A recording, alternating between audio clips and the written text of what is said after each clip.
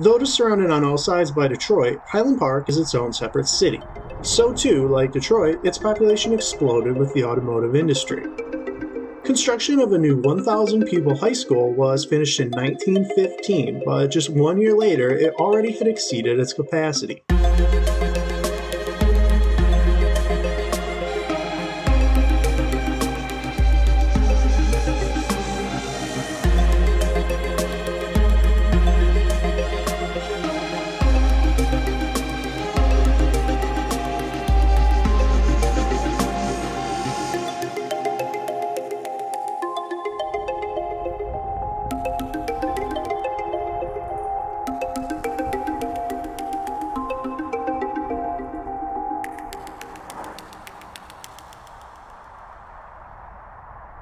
Here's a school admittance policy. First hour begins, so you wouldn't be able to let in the building. And then when your lunch hour, if you didn't come back, so if you were late, wouldn't be let in. Except for Mr. Jackson's class, he got special privileges, I guess. So what the hell was the point of the diamond? Like, why was this randomly here? I have no idea. But you can see all the wires were. So yeah, it did light up. Yeah, apparently there was supposed to be like a switch on where you could turn it on. So it's like some sort of artistic. Somebody wired it up and then wrapped it and then tightened it on there with some zip ties. It's really cool though. Yeah. You had to really spend some time in here doing that. In 1917, a second building was built next door, intended to be a separate girls' high school, as well as an additional section for a junior college program. Just a few years later, the buildings were connected to become co-ed, and over the following 2 decades, more wings would be added and roughly 3,000 students were in attendance.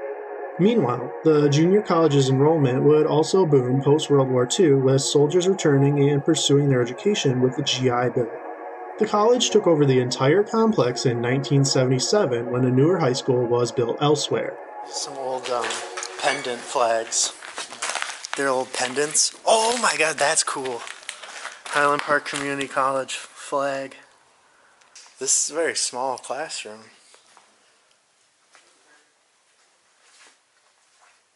Very tiny. Little teacher's desk over there.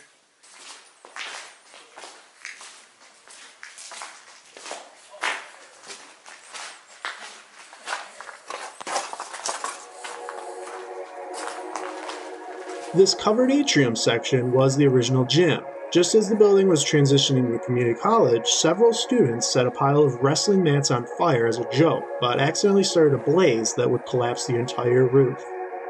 Rather than spend over $500,000 to repair it, and since they already had a second gym, the area was converted into the large open concourse seen here, being finally completed in 1985.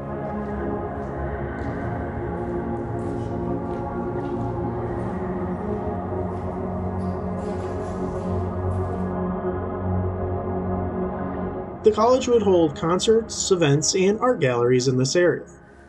Just 3 random mannequin heads up there. That's very random and creepy. Something like that. Seems like it. Oh yeah. Yeah, there's like a water pipe. Oh, you know what? There's the pool down there. Okay, that's the pool in there. It's the old elevator. All the glass is smashed out. You could go up and down there. Yeah, those are some old... I just was like, wait, isn't that like pitch black in there? Auditorium? Yeah. Oh, okay, yeah. That's where I thought I heard somebody here. There's like 2 levels to it. They offered a number of vocational courses such as nursing, mechanics, robotics, dentistry, and more.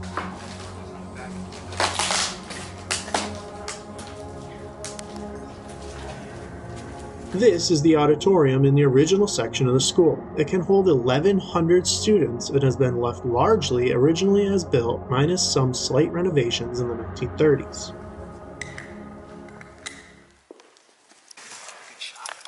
Here's an old pamphlet.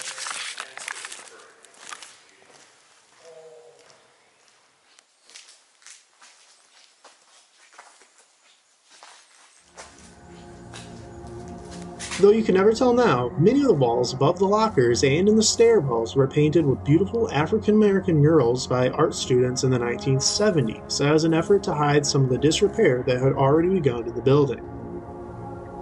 With its closure, an effort to save the murals was started, but ultimately unsuccessful. The fact that the entire school would be painted celebrating African American tradition is all the more interesting considering that just a few years prior, in 1969 and 1970, its black students had several sit-in strikes to protest a predominantly white administration teaching the predominantly African American student base, which at that time was almost 4,000. The protests proved successful, and in 1972, a new president had been elected and was quoted saying HPCC was a strong, viable black school. Just very small classrooms. Like, what is that? 25 desks tops? Here's an old MEEP book.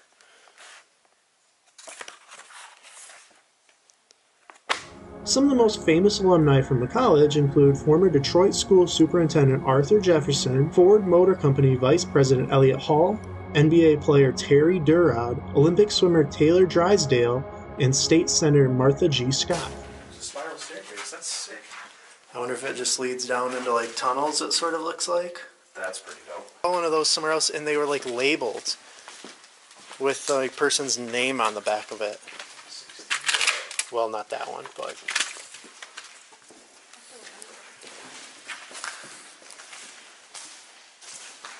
It's pretty deep. There's a bunch of junk thrown in it. Pools always smell nasty. Dude, there's always a smell to a pool. You just know when you're near it. Is this a little... No, I thought that was like a sauna. Maybe this is maintenance back here.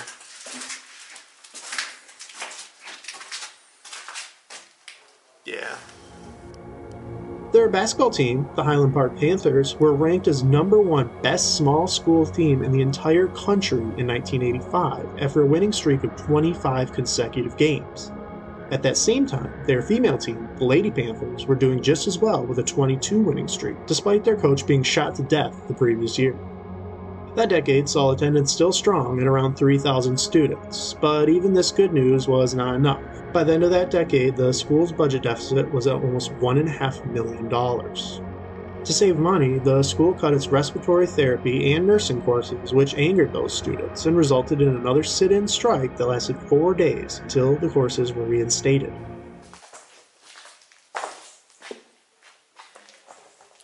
Here's a little more open of a classroom. Well, that's a very helpful sticker.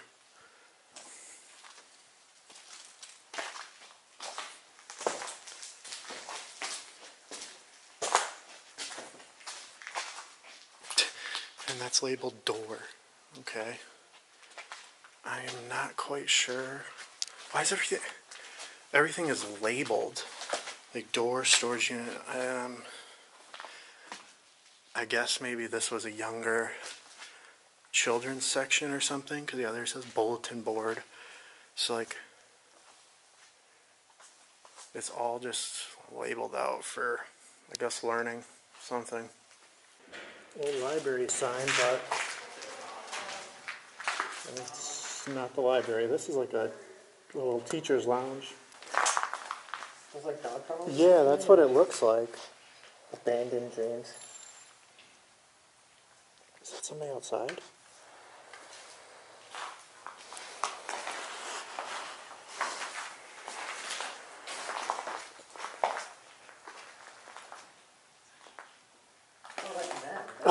Into the 90s, the college went downhill, and after missing 2 regular audits by the state, an investigation was launched, and the school was found to be the worst community college in the state.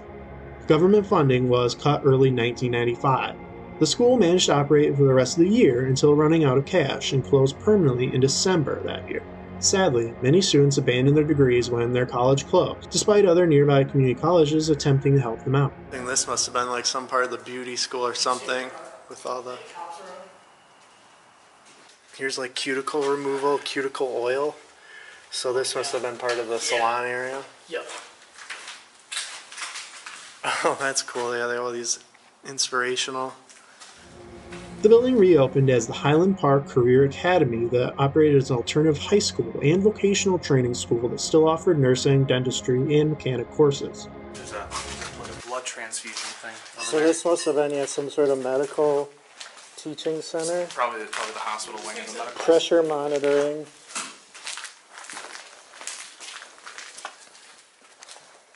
Butane oil. Low calibration gas, carbon dioxide.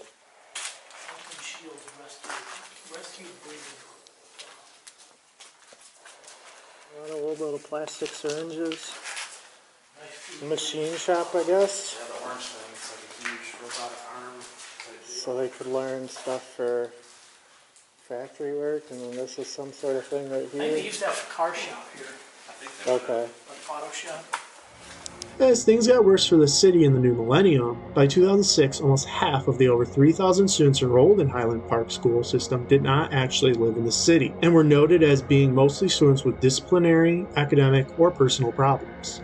By 2012, the enrollment had dropped to just 1,000, and the school district was placed in a state of financial emergency when it was found that the president of the school board had embezzled almost $200,000 from the school system.